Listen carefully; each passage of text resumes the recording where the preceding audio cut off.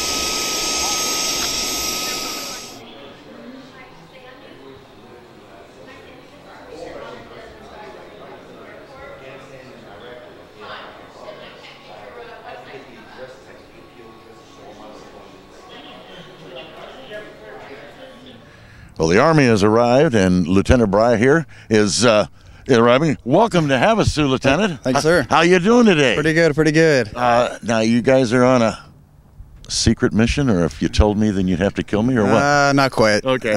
So, yeah, we're just redeploying, going back. We're based out of Fort Hood, Texas.